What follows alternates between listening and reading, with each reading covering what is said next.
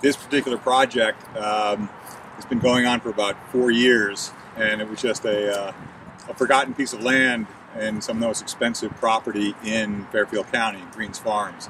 And walking down here and looking for birds and owls, and yet not seeing what we used to see because it was so overrun. Today we have a big volunteer day going on, and we planted 150 spruce and pine, and we have gotten incredible donations from Westport. I've taken part in this restoration project for the last 3 months, planting and picking out native plants to put on the property here to encourage birds to use this site as a stopover and potentially some new breeding birds on the property.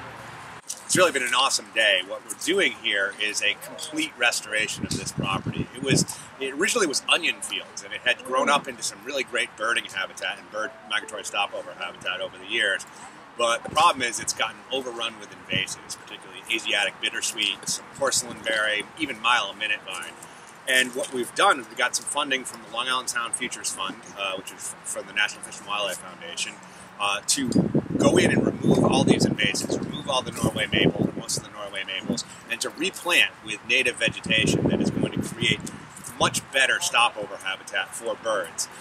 What we're trying to do is turn this place into a first-class rest stop on the Atlantic Flyway for migratory birds. We do a bunch of different events throughout the course of the year to help local communities. And all across Westport, all the members are at different sites helping out in different ways. So we have 45 people who showed up today to help plant trees, and I think we planted 100.